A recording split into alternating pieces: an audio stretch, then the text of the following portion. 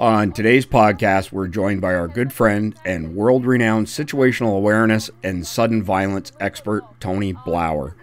SDN regular Dr. Jennifer Stankus lays out 4 specific and tense encounters she's had, while Tony, Jason Salyer, and Chris Heaven weigh in with their thoughts on how people can learn how to improve their situational awareness and ability to confront sudden violence from Jenn's real-life experiences.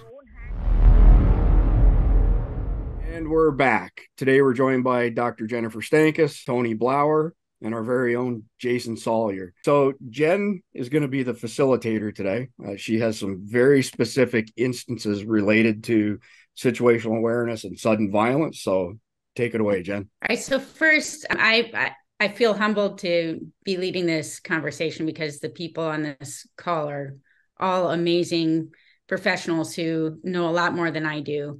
And I'm really hoping to learn a lot more today. But we'll each give you the $20 after we finish recording this, by the way. But we've been talking about situational awareness for the past couple of weeks. There's been some really great information on there. And I think sometimes using real examples, and I want to use 4 real examples of things that have happened to me and how I was able to save myself in those and get some more pearls and learn what I did wrong, even though I survived, and how we can improve. But the overarching idea here is that everyone can learn this. I don't care who you are. Everyone can get better. Everyone can learn about their environment better. But the very first concept I want to talk about, and this is going to go right along with the first scenario, is this idea of what is situational awareness and how do you get better? The first thing that you have to understand is how the brain works. So the brain is getting all this information, all the sights, the smells, the sounds. It's going in. It's too much. It's way too much for our brains to process. So what does the brain do? It starts to put in patterns so that we can just recognize patterns and things in our environment to kind of decrease all this stimulation that's coming in. And that's great. It helps us function. But on the other hand, it also prevents us sometimes from seeing unusual things or things that are new to us that we haven't seen or experienced before. And we may not even see it because it's part of this processing that our brain does. I know Tony knows a lot about that, and just wanted to get your thoughts on that before I talk about the first scenario. This actually became the first part of our training after in the 80s when I started doing these extreme close quarter drills where we call them like jack in the box moments, where we're trying to surprise each other with realistic scenarios. So what we did is we removed the situational awareness part of the equation and kind of like just drop people into here's a problem set. And what started happening is startle flinch was saving the day, not martial arts moves. So it was like a non-conscious movement of protecting the head and pushing away danger. And that led me down this, like an archaeologist, down this study of neuroscience, which led to neurobiology. And I make a joke now that neurobiology doesn't care about your martial art or your complex motor skills or what you like to do. Well, that led into kind of like reverse engineering, understanding what the brain is like a hard drive. It'll absorb and remember everything. But to your point, if you haven't educated it the right way, so there's stuff that a cop will pick up. There's stuff that a really good PSD protective service individual bodyguard will pick up with their training. And we just want to survive. The average person just wants to survive. So cognitive dissonance, also part of like a brain's response to avoiding or ignoring danger, is part of a survival mechanism too. So I get into, and I like to remind people that the more they study the brain and the more they understand it, the more they can actually manipulate their own brain. They can, in the way of like, I need to understand my brain is going to try and trick me. My brain is going to try and ignore and go like, that can't be happening to me, go into a denial state, not to mention the literalness of what you said, where it will, like some of us, and everyone listening to this has driven home one night and doesn't remember driving. Like you drove home and you're like, I don't even remember stopping. Was that light red or green? Because you're just in the zone and you're ignoring all this stuff. But there's parts of like your reticular activating system, the ways you train your brain to notice things that should be important to you. change your relationship with that, understand what cognitive dissonance is. And then simple things like if you get a bad feeling about something, don't shut that down, but to explore that. But we'll get into that, I'm sure. Yeah, that's actually, I wanted to start with the most basic scenario. And this one, God, looking back on it, it still creeps me out. So when I was a teenager, I was second in the world in BMX. And one of the reasons why I was good is like, I was always sprinting around on the bike. 2 a.m, I'd be like, I'm going to go chase down police cars and like do sprints up and down the hills around Boulder. That's how I was doing my thing. It was like, I don't know. It was pretty late at night. It was definitely pitch black. There weren't a lot of people around. And there was this route I used to like to go down by Boulder Creek, like a path. And I'd come off of a road and I was riding my bike and I was going onto this on-ramp onto this path down by the creek. And the hair on the back of my neck stood up. I didn't see anything. I didn't hear anything. I was just like, holy shit, I'm in a bad place. Oh, sorry about the language. You're good. I'm going to offend all you. But, but I was just like, wow, I'm like, there's something wrong. Like there's something wrong here. And it was a big, huge, I was on my way home and it was going to be way out of my way to turn around and go a different direction, but I did. And the next day I found out that there was a serial murderer who had raped and murdered someone down on that path that night. Like, how in the what in the hell did my brain see or hear that I didn't perceive? But the thing that was interesting is that I listened. I didn't say, this is stupid. There's nothing down there. I don't see anything. No, wow, there's something wrong here. I'm out of here. And I think that's that little voice inside your head that tells you to stop, tells you to turn left, turn right. Every time I've listened to that voice, I've never regretted it. There's been some times where I've denied that and I haven't listened to the voice and I've gotten by and nothing bad has happened. But then sometimes bad things do happen when you ignore those instincts. You stop listening to that small voice in your head. But I've never regretted listening to it. Never once. Not one time has that ever happened in my life. So those instincts, me personally, in my belief, that's how God speaks to me. It's through that small voice in my head. He tells me to turn left, tells me to jump, tells me to do whatever. And if I listen to that, good things happen. I think Chris and I have talked about this before. I think the biggest thing that gets people in trouble, whether it's your mouth or avoiding danger or whatever, is your ego. You gotta get your ego out of it. If you're afraid about something, listen to it. You're not being a pussy or whatever. Just listen to it because there's a reason. You want premium ad-free content? Duh. Content that's not censored by big tech, of course. Well, with SD Insider, you can get behind the scenes and a whole lot more. Link in the description. I'm making notes as you're talking. What I like to do, again, studying violence, fear, aggression, like for over 40 years now. My whole thing as I'm not a research scientist. I play one on Zoom though, but I decades and decades of listening to violent encounters and from tier 1 military teams that I've trained all the way down to a school teacher or a single mom or whatever. There are threads, and that's what I was looking for. What are the threads? So after years and years of doing synthetic scenarios and actually analyzing real events, what you did there, and this is what we talk about, the 3 I's: instincts, intuition. So instincts, the way I describe them, are things that are hardwired in your body. Like if you were out in the woods and you heard a rattle sound, you wouldn't think it was a mini tambourine band. Your nervous system would go, that's a rattlesnake, and it would react to that. So if you hit a golf ball into the woods and you're leaning over to get your ball and you see a stick in the grass, your body will react as if it's a snake. It won't err on the side of danger. It errs on the side of survival.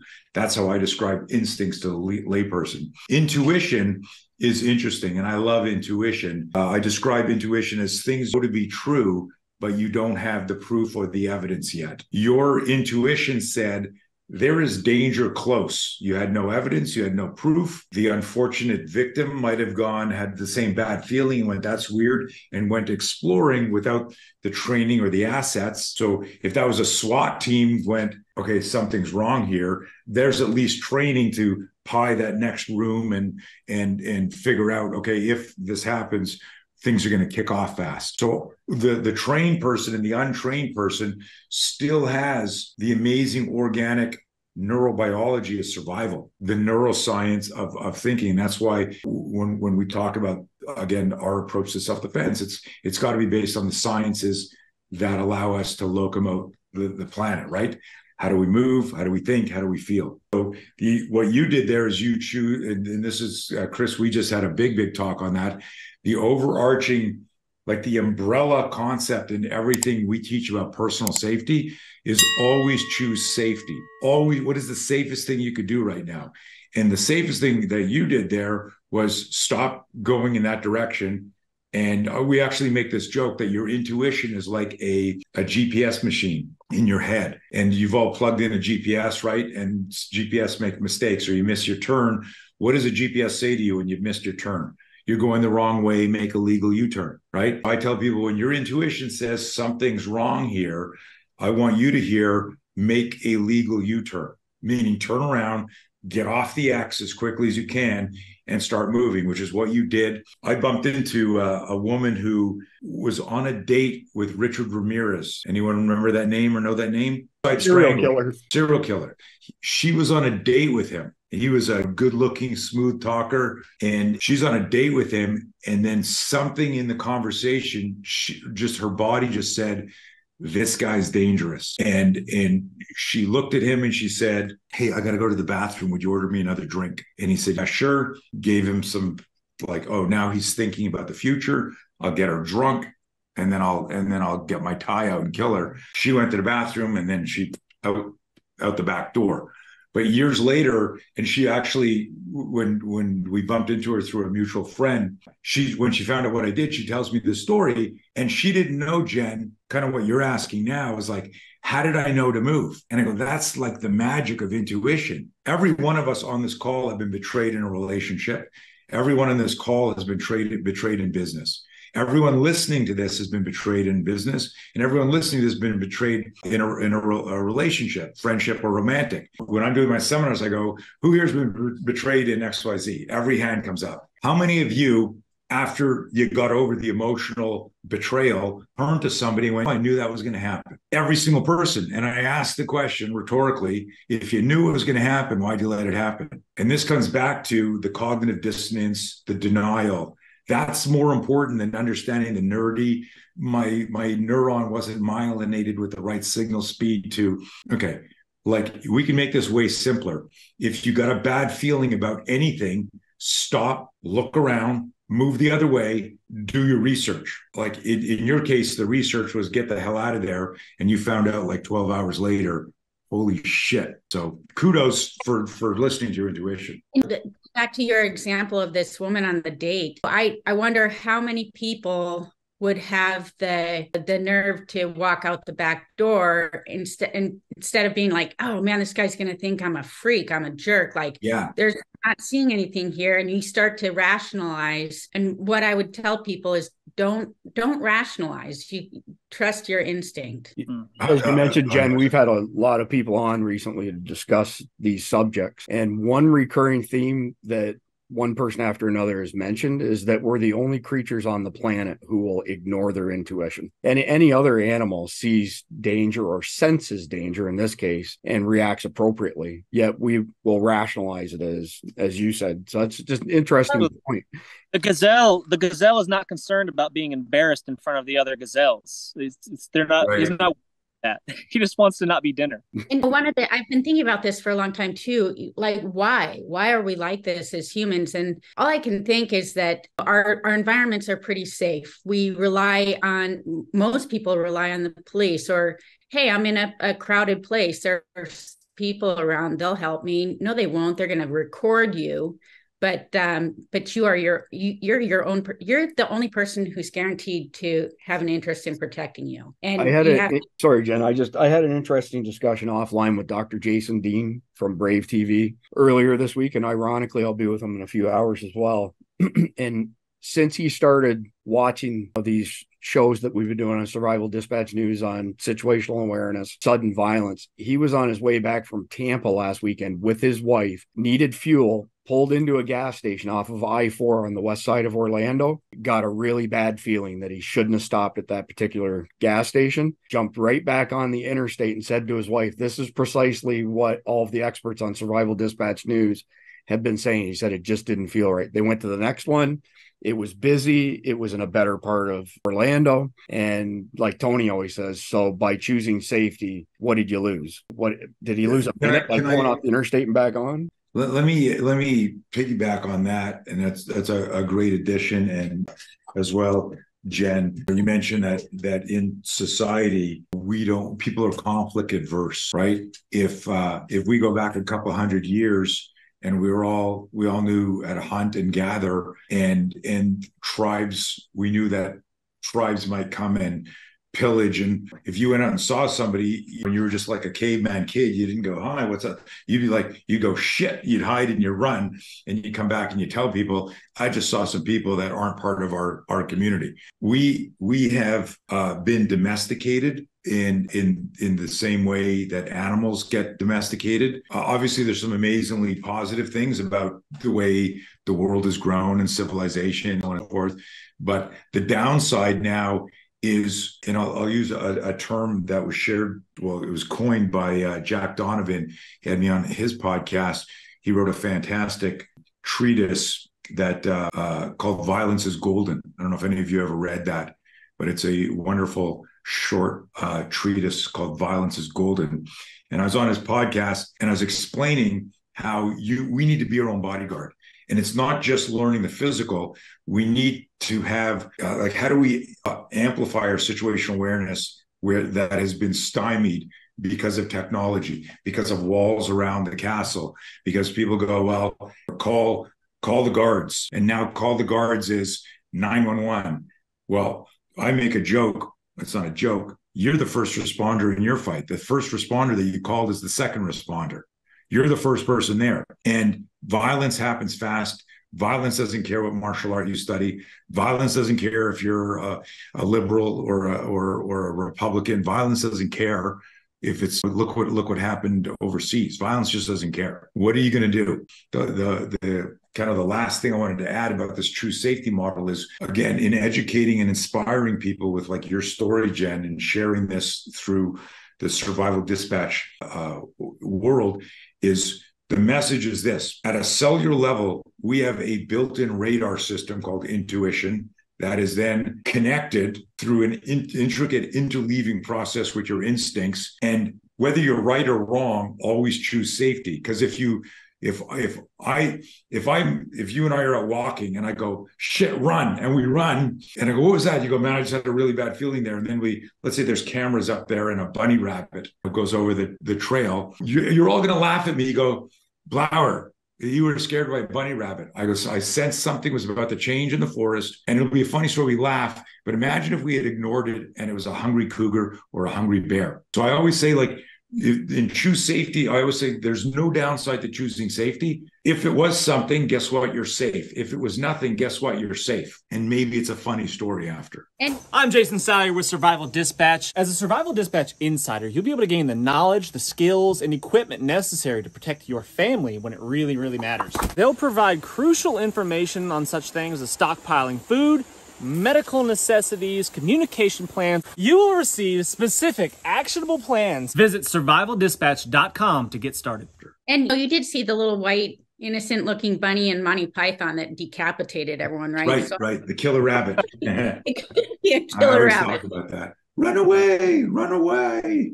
I love it. So, all right. So the second scenario is, it's pretty simple. And I'll let you guys dissect it and talk about it without saying much more about it. But I was, before my dad died, I was going to visit him. He's in the hospital, and I kind of made a quick trip out to Colorado, and I rented a car. I just wanted to stop by a grocery store and get some food for my hotel, but on my drive in, it was that I chose a place that looked like it was pretty safe area. Wasn't really worried about it. I parked. One of the things I do is I try to have some space. I always tell Chris, in my mind, space and distance is safety to me. I have more options if I have distance and space. So kind of walking down the middle of this, a parking lot row, and just out of nowhere, this kid, and I say kid relative to me, but maybe early 20s, looks a little disheveled. He's got a backpack on, nothing in his hands, comes screaming out from between these cars and is closing in on me fast. He's like, "Give me your phone." I'll get up and show you what I did. But I'm like out there, and I went, "No," like that, and just like really loud no, and just an aggressive thing at him. And I thought he was going to fall over backwards. It almost made me laugh, but he stopped and he beat feet the other way. And I was like, well, that was easy. I'm glad that worked out the way it did. So anyway, I'll just leave it and let you guys dissect it. I'll let Tony and Jason weigh in on this, but it's worth noting that Jenn is somewhere around 110, 114 pounds, something like that. Yeah, you may appear as easy prey, but according to how you responded, you weren't so much, and he just beat feet. So that was the smart tactic. Predators are always looking for the easy prey, right? Whether you're talking about the lion in the Serengeti, looking for the easiest thing that's not going to hurt them, not going to injure them in some possible way, and he thought you were that potential easy target, and clearly you were not. And I think that was about as good of a response as anybody could ask for. Jenn, had you been taught that in any martial art system before? It was totally just intuitive and you just went for it? It was intuitive, and I'm like, well, I don't have much here. It just was like how, and it kind of pissed me off too. I was just like, no, I'm not gonna. I need my phone, man. Like, I'm not gonna give you my phone. So what's interesting is there's a bunch of factors. People ask me all the time, hey, is it okay if I do this? And they suggest like a strategy. And I always say, you can do whatever you want, provided it doesn't change the outcome you wanted. Hypothetically, what would have happened if he had flinched and then put up his hands and went, oh, you want to fight? And now you're fighting because you basically came at him, you went into the Incredible Hulk and you went, fuck off, right? You did that. So this is like, and I'm not the contrarian. I love the conversation. So it's rhetorical when I say, well, what if you would have done this? Because I don't give a shit. He didn't. He ran. Like what Jason said, that was perfect. But there are different situations where being really quiet would have been more effective. Not in that. Or communicating could have been more effective. Right. So there's or the fact that maybe this is a good one for you, Tony. Like, what information did she subconsciously gain from him stopping short? He stopped and yelled at her as opposed to just taking her down, or approaching her in a different way, closing the gap and grabbing her. Like that provides some information, right? So there's a bunch of things that, and Chris knows I just gotta be careful. I gotta censor myself because it's so easy for me to open multiple rabbit holes and then like 9 hours later, Zoom is calling going, hey, you're over your limit for today. Did you have Blauer on the show again? So that's not Zoom. That's my wife, right? So I want to. So I also, it's information overload. There's a metaphoric button we all have that I have coined the indignation button. Kind of like what we felt as a nation after 9/11, like that, how dare you? And there's a button that we can all hit in a personal defense situation, but we've got to remember it. Where my mind went right away is, had you been leaving a party where you had just had like 2 glasses of wine and you were in a good mood, you might have been like, what the fuck? Get the fuck away from me. The fact that you were going to see your dad, totally, and you were angry at life because you knew what was coming, right? The fact that you're highly trained, you're an extreme athlete, like that those are the intangibles where if I took somebody who grew up in this generation with safe spaces and can I say pronouns without getting canceled? Yeah, right. That person would have gone like this, right? There were factors came together serendipitously that made you do that. Because I'm sure you've had other altercations in situations where you were just stunned for a few seconds and didn't do anything. Like it was this. So I would look at that as, again, the three I's: your instincts and your intuition said, I'm doing that, and that worked. I've been in situations where I've whispered to somebody, where I've said, hey, seriously, like, is this what we want to do right now? But I've already done the Robert Downey Jr. Sherlock Holmes to them. You remember where in slow motion he sees the fight? So when I'm close to somebody, I'm analyzing their improvised weapons. If I think they're carrying something, and I'm trying to morally, ethically, legally diffuse it, but I've already started the fight if it kicks off. What that has done is improved the gap time between stimulus response.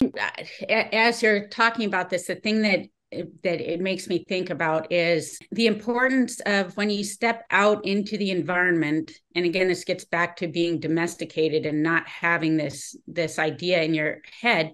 You should just have the idea in your head that you may have to protect yourself, not in a I'm freaked out kind of way, but just as like a primer, so that you don't have to light the fuse before you start. But like the fuse should be lit, if Sure. that makes sense. Yeah, no, so, and that's consistent with our recommendations to people. We break it down. We call this the timeline of violence. That when you're out in the real world, and it's amazing how my brain hijacks me, because we're most vulnerable by people who are not part of the outer world. We're most vulnerable for people who are in our world, our circle of trust. And that's an important conversation to get into. But in this here, there's what we call the 3 Ds: detect, diffuse, defend. Detect, that's our situational awareness. Defuse, spelled DEFUSE. Now, if we can't avoid, there's verbal. What are you gonna say to de-escalate? And this is interesting with your scenario, because when I tell people de-escalate, they think of some sort of like moderator, intelligent de-escalation, where you screaming, net the fuck, whatever you said to the guy, people go, well, that wasn't de-escalation, right? You're screaming at the guy. So my question would be, did they fight or did he leave? If you left, it was de-escalation. So what's crazy, and we talk about this in class, there's times to scream, get the fuck out of here, and be that aggressive. And then there's times to feign fear. And like if someone has a gun for you at 10 feet out, you may want to feign fear and get them closer, because there's no way you're going to do a gun disarm or get to your weapon at this distance if you've got no cover or nothing to throw. And one other piece of this is that he was not a big guy. He looked like he was a disheveled young guy, didn't look super fit. If that was you coming out at me from between, my approach, I'm sure, would have been very different. I probably would have started running as fast as I could. Well, but that's the magic of a holistic system based on principles. So you said something interesting. You use the word I use all the time, prime. When I know that if Jason jumped through the screen right now, like in the Matrix, that I wouldn't go wax on, wax off. I'd go, what the fuck, right? There'd be a startle response. So studying that startle response, realizing that when we flinch, there's no conscious thought to flinch. Your brain doesn't go, hey, that's coming to your head really fast, you should flinch, right? So all of you have flinched on this call, and everyone listening has flinched, but you've never once in your life said flinch. So it's a non-conscious survival response hardwired in us. There's a part of our brain that just goes, situational awareness was compromised, protect your command center, protect your head, because that's your brain, that's where you breathe, that's where you hear, that's where you see, that's your special forces as far as the senses go. Knowing that when I'm in an altercation with somebody, there's 4 classic nonviolent postures we take, which are Trojan horse principles. So I could have my hands on my hips, I could have my arms crossed, I could have what's called a half negotiator or a full negotiator. When we're training them, we're priming our nervous system, recognizing that the startle response, if I retract it, becomes the negotiator. The startle response, if I retract it, put a hand down, becomes, you see the connection? They all look like they're part of the same Lego block system, or Gumby. You guys remember Gumby, right? Where I could bend the hands.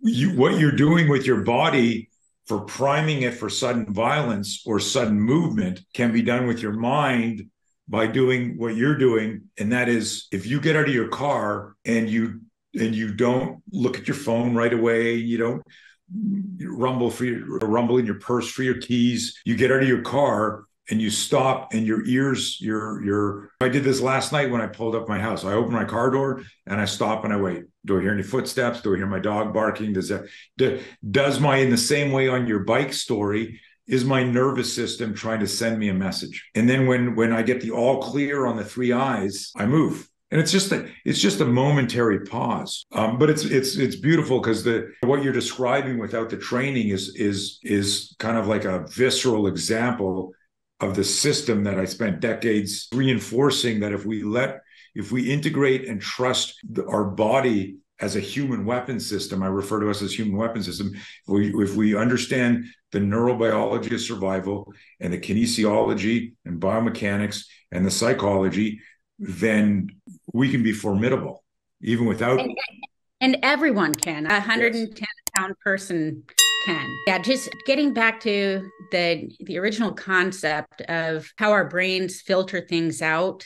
Your brain can be taught to look for the unusual, and you'll actually start to see those things. It's all conditioning, and it's all part of just looking around your environment and wherever you are and say, is there anything unusual here? And pretty soon you'll start to see those things. But so I want to go to the third scenario, unless you go ahead. Something that I like to do oftentimes, especially when I'm in public places, gas stations, all that kind of stuff, I like to kind of put my mind in a place where I would pretend to be the bad guy. Like, if I was the bad guy, what would I do, and how would I take advantage of this situation? How would I take advantage of the people around me, perhaps? How would I take advantage of myself if I had to go up against myself? And there's so many opportunities, but the opportunities come if you, next time you're out and about, take a look around and look at what's going on. The opportunities come when people are the least aware, when they're in their mind doing something, like they're changing the tire on the side of the road, they're pumping the gas, they're paying for the thing, they're doing that stuff. That's when you would pounce on them. And that would be the easiest way. And if you don't, and as the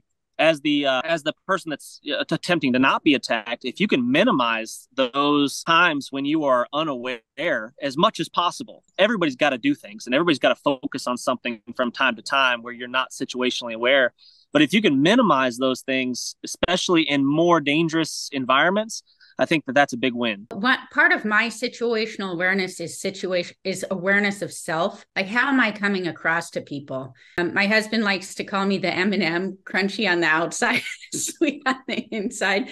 But he's like, man, the first time I saw you walk, it was like just all business. Like, I walk with a purpose. I walk with confidence. And I guess that's just me, but I like to know, how am I coming across? Do I come across as someone who's wealthy? Do I come across as someone who's confident? That's just part of it. But all right. So the third scenario was I had gone down to Miami for just a quick business trip, just a quick meeting. And I'd never been there. I stayed on South Beach at some cheesy Holiday Inn or whatever.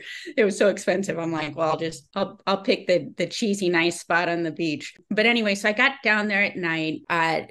Was just walking around. I was on my phone talking with my husband, and I just wanted to go check out the boardwalk. There were a lot of people out there where the gate comes into the hotel. It's a locked gate. You have to use your key, and it goes out onto this boardwalk. I don't know if you guys are familiar with it. I wasn't, but almost immediately I go out of the gate.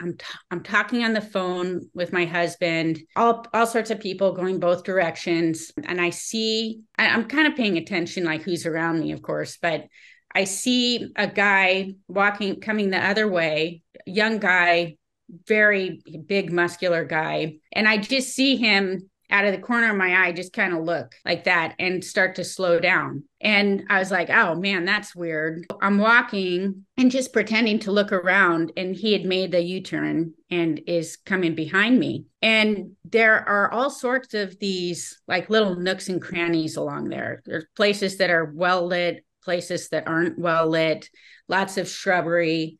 Parts of this boardwalk have like a little median area. I was like, I've got a bad feeling about this guy.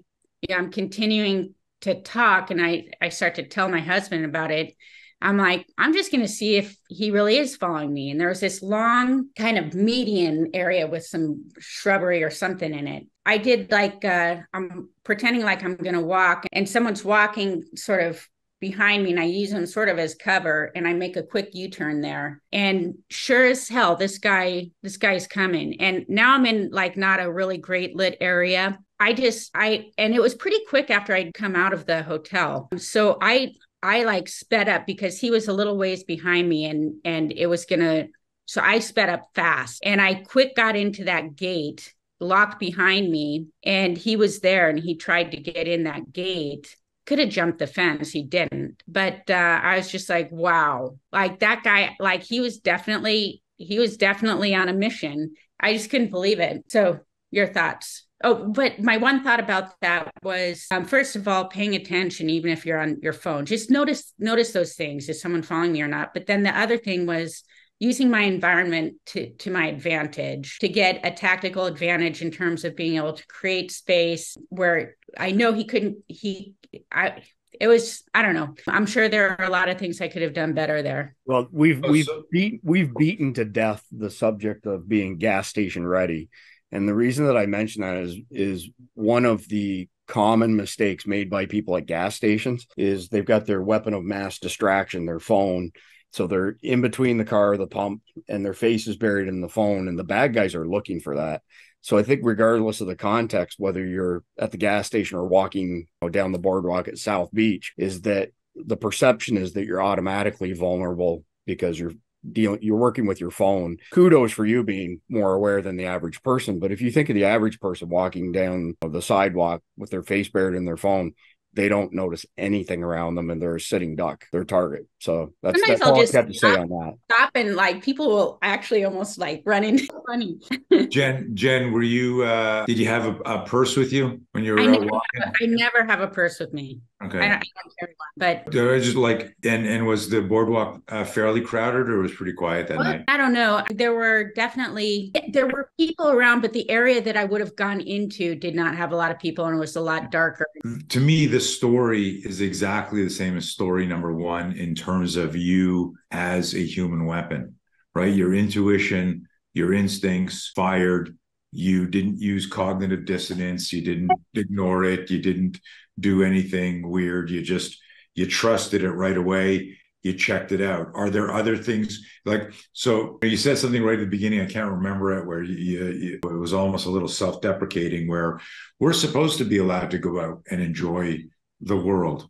What we need to, in the same way, like if you go drive later today, you're not going to pull out onto the street without looking both ways. You're not going to just go through intersections because you're driving and other people need to look out for you.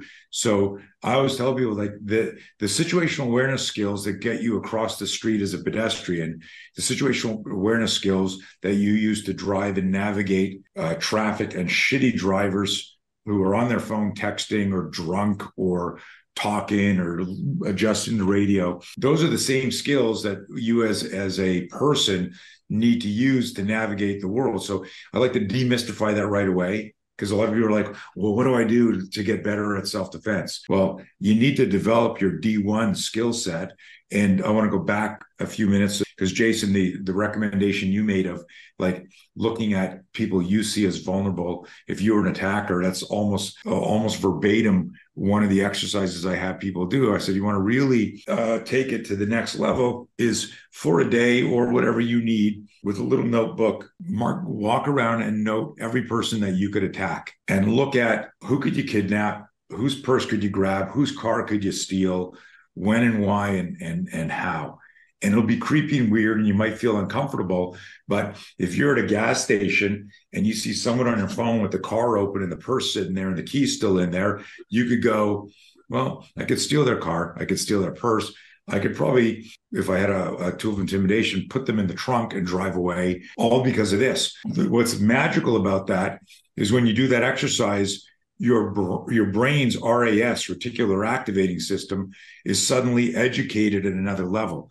And the RAS, big fancy word, if you decide today that you need a new car and this is your budget, and you go, what? I want a blue XYZ pickup truck. That day, you'll notice 9 of them on the road on your way to work or wherever. They were there yesterday, but until you told your brain, this is important to me, you won't notice them. So when training people to be safer, it's important for a phase of the education is to go, what do bad guys want? What do they not want? Bad guys only want property, body, or life. It's a short list, which is why I asked you, did you have a nice purse or something on? He didn't. So was he just there to steal the phone? Was he there to maybe drug you with something, walk up to you, hit you with something, put his arm around you, and what? Who the hell knows what it was? The most important thing is you had a bad feeling and you chose safety. We don't need to make it magical or mystical. And I'll tell you something here. This is so important. Everyone listening to this podcast, listen to this line. It is the most important thing that I say in every seminar. Every victim of violence who lived to tell the tale said they had a bad feeling before the attack. Every single one.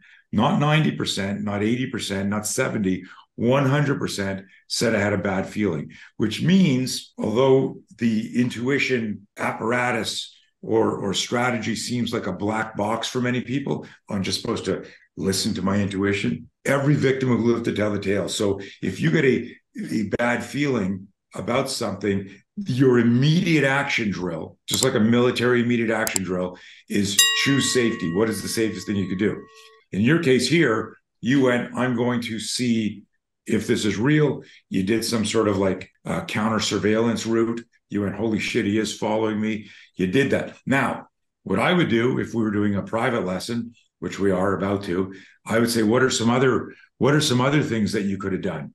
Could you have run up to a group of 3 guys and walked up to somebody and said, quickly give me a kiss and a hug, pretend we know each other, there's a guy following me. And now suddenly you're around 3 guys and one of them would have went, who's fucking following you? And there might have been a fight on, right? But now you're 3 and 4 people.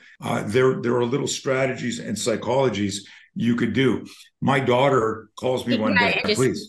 That is definitely a good lesson for me. I tend to be very independent. I don't need anyone to help me. I'm kind of out here on my own. I don't expect other people to help me, but that's fine.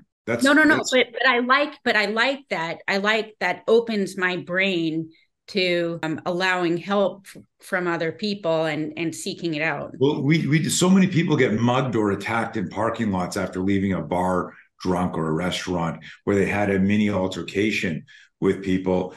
And I go, like, there is no doorman, security, or restaurant manager that I've ever met that if I walked up and I said, listen, would you walk me to my car, please? Could you get a couple of bartenders, make sure I get in my car safe? Because those guys are creeping me out. They said something kind of rude, and I don't want to get up and go alone.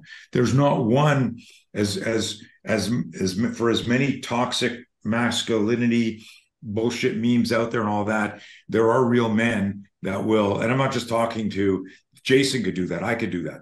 Well, if I ask properly, right, it'll happen. We just don't think to do that. So you can be fiercely independent, but then your intuition is going to say, you need a cavalry right now. You need some assets. And it's just the idea of that. So that's a big part of our training too. Like, for example, you step into an elevator, you press your floor, and then all of a sudden, as the door's closing, hands open up, and that back hair on the back of your head stands up. And some guy gets in and he stands in the corner, like in your blind spot. And you're going, and most people will not get out of the elevator. They're like, oh shit, I don't want to rock the boat. It's antisocial. What's that? It's ego, right? I don't even know that it's ego all the time. I think it's the social conditioning of don't rock the boat, don't create conflict, get everyone to like you.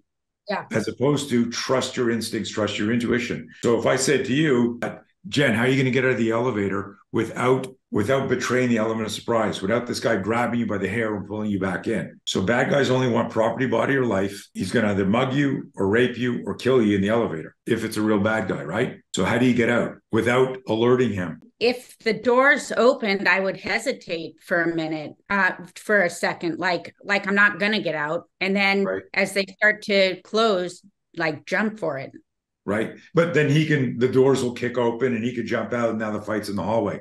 Now, what if you said, remember the strategy I gave you, you're doing your counter surveillance. He is following me. You're you're going, holy shit. And then you realize, oh, you dropped your card, or you're reaching into your car to get into the gate and you realize it's not there. And then you remember, Tony said, solicit the aid of and recruit courageous bystanders. And you beeline it over and you go, John. And the guy looks at you because he's not John. And you go, quickly give me a hug, pretend we know each other. There's a guy following me, right? And now you go, is there a big guy there? You're describing the guy. And now people are like looking, and then that guy's beelining it, right? So you're in the elevator, you got a bad feeling, and you say to the guy, oh my God, I forgot my keys to my apartment. Would you hold the elevator door for me? Because what you've done is you've said, I'm coming back with the keys to my apartment. You can follow me there and you can attack me there. It's again, there's a strategy in the disinformation element that everyone can do and learn really easily. You just got to think about these things in unique to, let's say, an ATM scenario, a carjacking scenario, a being followed scenario. So, but that's just an example. Great example. And again, it all gets back to the fluidity of the situation and being able to think. One of the things that I was actually listening to a podcast with you and Chris, and one of the things that you talked about is engaging the brain, because as soon as you start to engage the brain, you're suppressing all of the catecholamine dump, and you're starting to process, and that's the only way you'll survive is if you're processing, not reacting, in my opinion. I think the thing that is common to all of these scenarios, and I'll go into the last most scary one in a minute, but it was the idea that I was thinking, I was processing. I was like, wow, this is happening. What do I do? What are my options? And then the other thing that I do is I actually do box breathing when if I'm just kind of hanging out and I'm starting to get freaked out about something, whether it's testifying in court or whatever. I'm like, wow, I feel like I'm having this adrenaline surge. I need to suppress that, and I'll do some box breathing or something to suppress it. That's great self-awareness. This just popped into my head. The breathing is important. If there's so much research on the power of breathing, and in a real confrontation, you can't go from sympathetic to parasympathetic, nor do you want to. So there's a lot of people out there that have that completely wrong, but you still need to control your breathing, right? And having an intentional breath practice, your connection between your all of the breathing systems in your brain and your nervous system is well documented. But think about it as like stamina and endurance. You can't, if somebody's chasing you, you can't on the spot improve your stamina and endurance. You need to have done that before. So if I got a serial killer in the house and I'm hiding and I'm going, and you're like, oh my God, I'm breathing really loud, he's going to catch me. The time to learn how to breathe and control your breathing isn't during a crisis. So everyone listening, you should be doing some meditation and some breathing and learn these skills in advance. I wanted to share a story. I get this call from my daughter several years ago. She's at SeaWorld with a bunch of friends. And she calls me. She goes, Dad, I think this guy was following us, really creeping me out. I went like, where? What is he? He's still there? Like, I'm on the phone with you. She goes, no, he's gone now. We're driving home. I said, did he see the car you got in? Does he have your driver's license? He's no, completely disappeared. I said, and she goes, well, let me tell you what happened. They're walking, my daughter and three teenage girlfriends, all cute, good looking, 16, 17 years old. And this guy's following them. And she goes like this. She says to her friends, she doesn't want to scare them. She says, hey guys, let's take a selfie. And she pauses and turns. They're walking and she's noticed this guy. And she says, everyone stop. And she turns and she puts her phone on and she does this here. She goes like this. She goes, smile. And she lifts it and takes a picture of the guy who has stopped when they stopped. And she said, I knew he was following me because he stopped when we took the picture, but at least if something happened, I got a picture of him. We went into the bathroom. We stayed there like an extraordinary long time. And then I came out and kind of looked around and he wasn't there. And I checked and I was like, holy shit, that was like great thinking, sweetie, that you did all that. But bad guys don't want to get caught and they don't want to get hurt. So when he saw the phone come up and saw the picture, he knew right away, and he split. I've used that many times. If there's someone who's doing weird stuff on the road. Yeah, one time I was this is a total aside, but like if someone's doing something weird on the road, I'll take a picture of them and their license plate, so it's obvious that I've done that. Weird stuff happens on the road. But one night, this wasn't part of my scenario, and there's a whole lot to do about it. But I love riding Harleys. I've got this 750-pound motorcycle. I was riding home from work, and it was nighttime. I live on a dark country road, and I was going behind a pickup truck. I always leave enough space.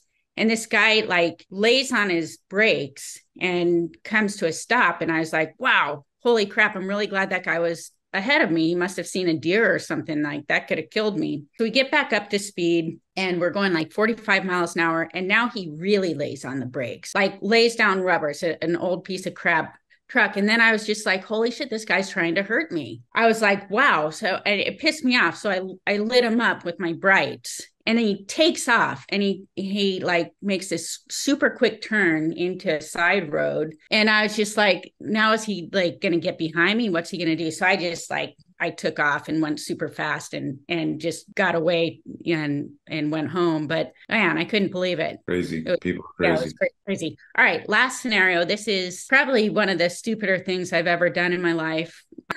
Somehow got away with it. But we were traveling down to my mother-in-law's 100th birthday party and coming up. And we had our truck and trailer. We're going through the Central Valley of California, Northern California, maybe 6 miles south of Corning. I don't know if you're familiar with that part of the country, that area, but it's just rural farmland, Central California. Not a lot there. My husband was going to go through the truck stop and fill up with fuel and DEF.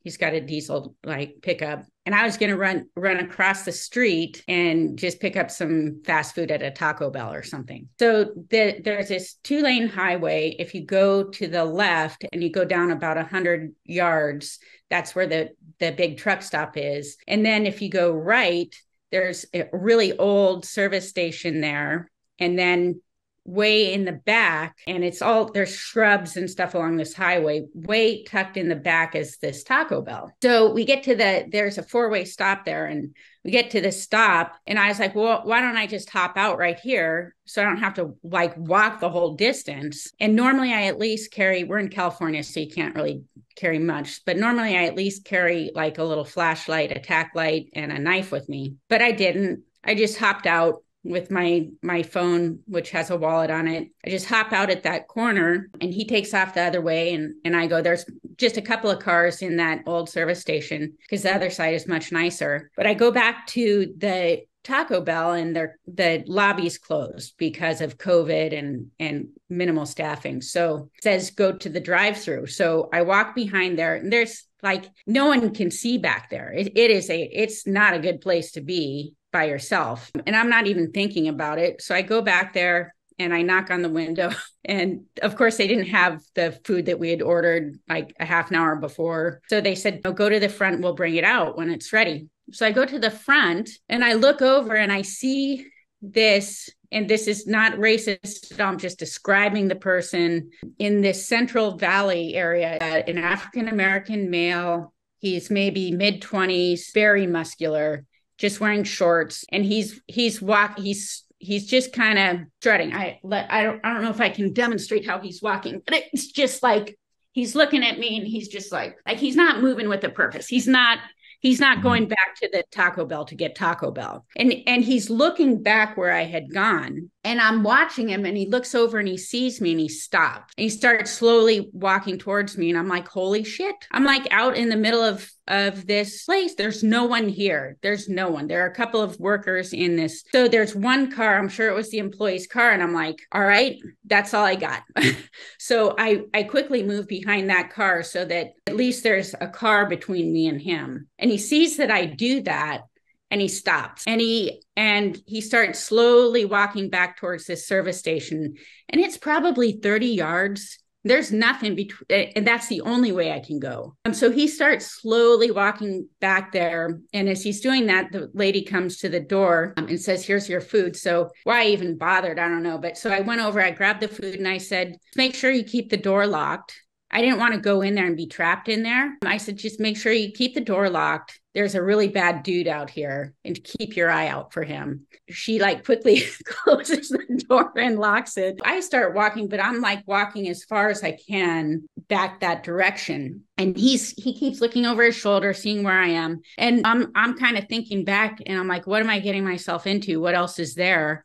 And I remember seeing like a little minivan with three black guys in it. And I'm like, okay, that's what's there. I'm like, how do I get out of here? My phone doesn't have cell coverage. I can't call anyone. I'm kind of on my own. I'm just staying way far. He knows the direction. I'm certain that he saw me jump out of the truck and he knows where I'm going and where I need to go. So he's there and I see, so a pickup truck comes into this service station and I go in front of it and then another little minivan is over there and I can see he's walking that direction to the point that he thinks I need to go. I know he can't see me. So I run behind that car and I jump over a ditch and I'm going to have to run across this highway. So I run across the highway and I look back and that mofo is running across the highway too. And I'm like, well, again, holy shit, it's go time. You got to be kidding me. I run across this field through to the service station. And there's like I thought I was going to be able to run around. I did have a weapon in our truck. So I was going to run around this building and find our truck and go that way. But there's a fence. I can't get through. So I go through this little strip mall thing and I'm able to get all the way through to the back. And I look and he's there again. I'm like, wow, this guy's not stopping. I'm like, no, truckers. This was the first time I was like, well, no, truckers are good people. And they are usually pretty well defended. And they're kind of like bikers. They look rough and tumble, but they're pretty much salt of the earth, good people generally. I run, I don't see our truck anywhere. And I'm going to go and find a trucker and say like, hey, this guy's after me. Can you help me? But then I saw our truck and I'm like, open the truck to my husband. He's like, God, what's wrong with you? The guy disappeared after that. But my thoughts on that were I cut corners. I jumped out in an unfamiliar place without like knowing what was there or whatever. And like, what an idiot. Like looking back, idiot, yes, idiot, no. I saved myself. I have no idea what was going to happen. But the whole point of it was that I just on a whim, just jumped out in the middle of nowhere with nothing, no cell service, no weapon, no nothing on my own. Like it was a stupid mistake. I don't have anything to say to that. I think you summed it up. You did everything wrong up to the point of doing everything right. And that's what makes for a good action movie, right? You're the hero in your own story. My buddy who had the attempted home invasion that could have escalated into something different. He totally compromised his situational awareness. He had his hands compromised, right? Like, so if you need to protect yourself, you don't want your most important initial sense from any threat from a distance is your auditory sense, right? Energetically, we might get a bad feeling, but if our ears are listening to music or a book or we're talking to somebody, it splits our focus. It dilutes what we need to pick up. So the three main senses are auditory, visual, and tactile. So you did nothing wrong, but you did everything wrong. Jenn, I've had so many people over the years that go, hey, I heard you analyze stuff and you could help improve mind speed and confrontation management. Can I tell you about this confrontation that I had? Can you tell me how I did it wrong? I think I made a bunch of mistakes. And I always tell people before giving any thoughts on it, I always tell them this: you did fine, but I didn't even tell you what I did. Well, you're not contacting me via seance. You're not writing me from jail. So you did fine. Now, if we were driving in a unknown area that looked like a shitty part of the country, and shitty meaning in terms of danger profiling, and I said to you, like, so let's say you and I are on a road trip, And I go, Jen, I'm going to go fill up. I'm going to drop you here, cross this street. 100 yards there behind that building is a Taco Bell. I would hope that now you would go, I'll go fill up with you and we'll grab some shit at the gas station. Or if you really want Taco Bell, we'll go to Taco Bell together, right? It's really, what are the lessons learned? You got through it. Again, you're thinking the whole way through. And this is why the whole no fear program is so important, because I tell people that when you start to think about fear as information, you can start to use it and convert it into a fuel to support courage. One of the lines in our program, and I love sharing it, is you can't be brave if you're not afraid. The primary ingredient of courage is fear. And nobody gets up and says, I'd like to be terrorized tonight. I hope I think my way through it. Right. So that just happens. And that's why I say, like, you did everything wrong and then you did everything right. And it's one of the comments that I got when this first happened, I posted something about it. And one of the very first things was, you're a woman, you should never be out in public alone. And I was like, what am I in, like, Saudi Arabia or something? Right. Like, screwed. That's like, are you kidding me? No way. Like, but I was totally unaware. All I was thinking about is, like, what's the easiest thing to do? Totally unaware of what was even in that gas station or where I needed to go. Or is this a good decision? It was just like a split-second decision. This is easier. I'm just going to hop out right here. Until I saw that guy, I was totally unaware of what was around me. I wasn't even. But that's how danger erupts, right? Opportunistic. He didn't know you were going to be there. It wasn't planned. He was like, he didn't have like a tracker on the truck from back home. He didn't know who you were. It was like, what's this crazy broad doing here alone? Holy shit. I'm going to kidnap her. Whatever it is. But if you go back to the choose safety model, the choose safety is never to be confused with playing it safe, which is what that comment was. Hey, just stay in your house and DoorDash food. Don't go out. Don't do road trips. Don't live. Right. So no, you're going to go out and do stuff. And then the moment I do this all the time, so the choose safety model also is about the metaphoric battle plan moving forward. I'm going somewhere. I get out of an Uber in a city and I go, okay, you can drop me here. I get out and I go, oh man, I shouldn't have been dropped here. That sucks. Right. And right away, it's what is the safest thing I could do right now? It's not, well, it's okay, I got a gun or I got a knife or I'm trained. I have avoided more altercations just because of following the choose safety model. And it wasn't me going, oh, Tony, how to fight, so fuck it, just move towards the danger. It's always about moving away from danger all the time. Whether it doesn't matter whether you're trained or untrained. Why do you want danger in your life? So choose safety needs to be kind of like you're walking in anything, a hologram pops up in front of you. You got to cross the street, choose safety. You got to go out on a date, choose safety. You got to, you're like Chris's friend. Hey, let's get gas. You get there and you go, this gas station reeks of danger. Choose safety. Find another gas station. I think in this day and age, with the sorry condition of our society, whether you're a man or a woman, it's probably best not to be going out at night by yourself in an unfamiliar area. The choose safety aspect being that, okay, my wife and I, we travel a fair bit. We interstate a fair bit.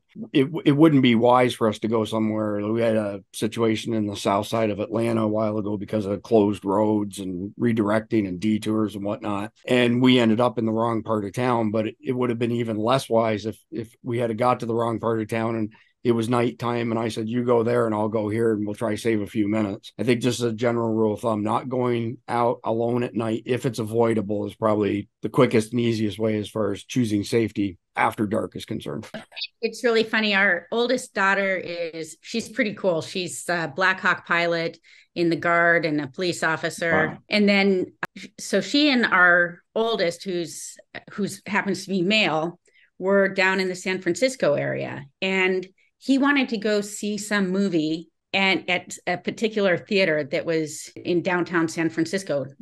In the day is not a safe place, but the movie was going to get out. The one he wanted to see was going to get out really late. And she's like, no way, I'm not taking the BART train down there. I'm not going down there. And she's like, I'll see a matinee, but I'm not going to go down there at night.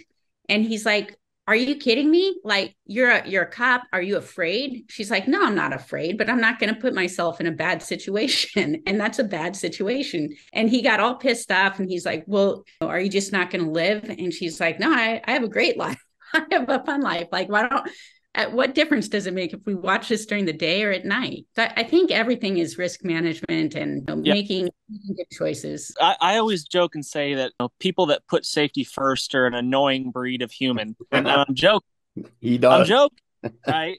And the fact that people that stay home and they live in their little bunker where it's safe and they don't go outside and they don't experience life, that is annoying to me. I don't mean run blindly into dangerous situations and be unprepared, and because we're going to fail at the limits of our experiences. They're going to fail at the limits of our training and our abilities and what we've worked up to. So yeah, when I joke and say safety first, people irritate me. That's true, but I don't mean put yourself in harm's way intentionally. And then the other thing is that there's just crazy people out there, and we're rational thinkers, like all of us here and people watching for the most part are rational, logical thinking human beings, and we don't act in crazy, absurd ways. But the truth is, out in the real world, there's some nut jobs out there that do not act or respond in the same ways that you would to normal stimuli. They will do and say, and I've been chased down the street by homeless people plenty times. And it is a sad situation,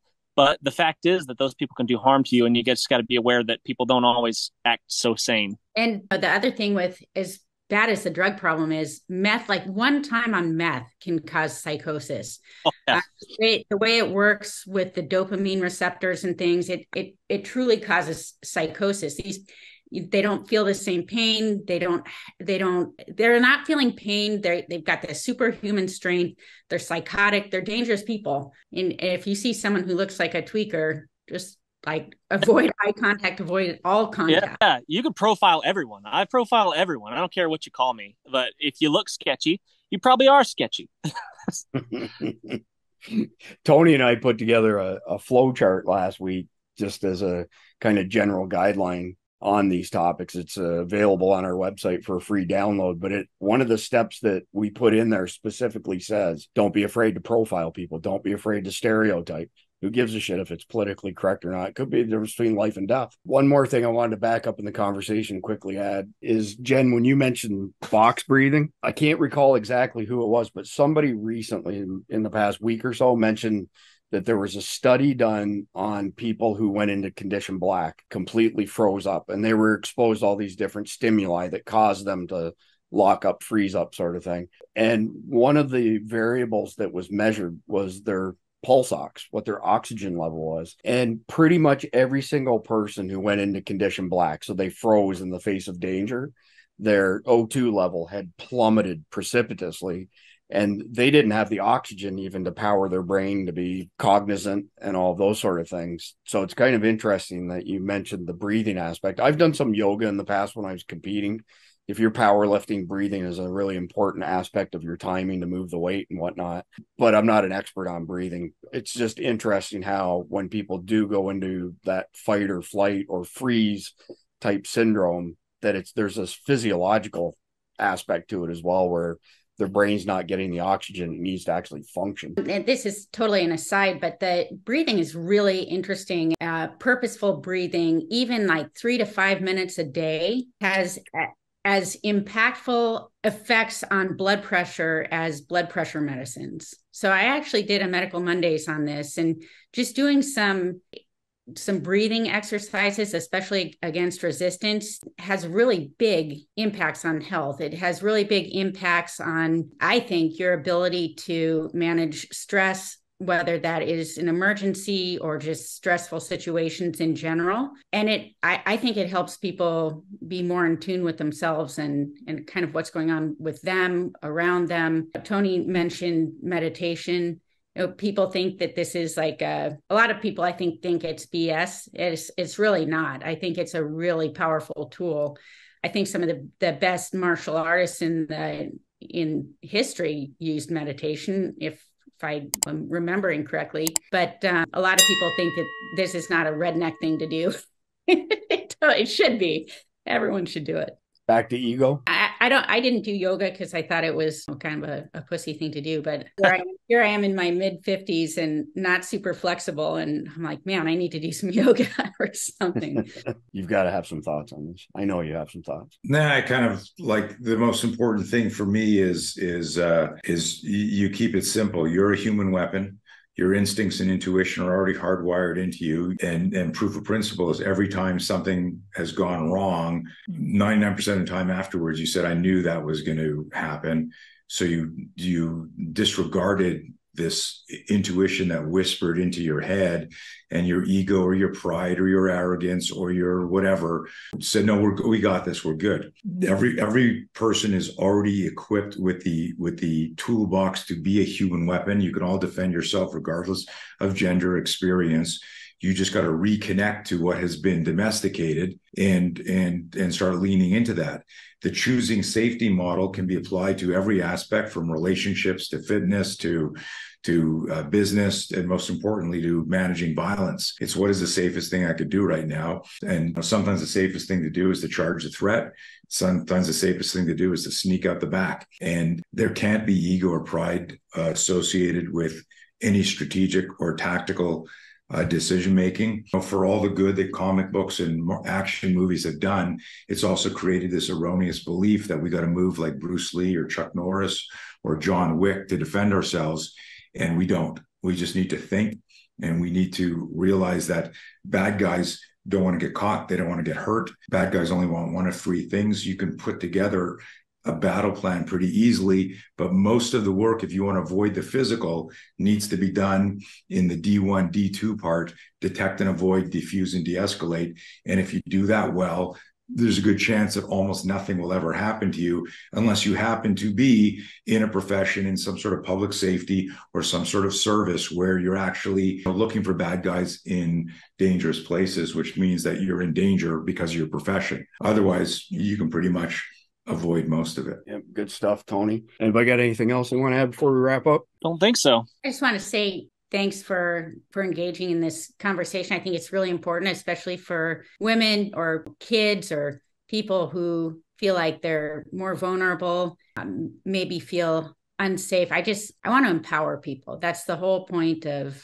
all of this, is just empowering people to know that you, just like Tony said, you have it within you to be your own bodyguard and to be safe and still live your life. That's about it. Appreciate everybody's time. Thank you. Bye, guys. Thank you. I'm Jason Salyer with Survival Dispatch, and when disaster strikes, will you be ready? Power outages, natural disasters, economic collapse, and the knowledge, the skills, and equipment necessary to protect your family when it really, really matters. You can gain instant access to our team of survival experts, stockpiling food, medical necessities, communication plans, proven techniques to help you get home, shelter in place, or bug out safely. Don't leave your family's safety to chance. Visit survivaldispatch.com to get started.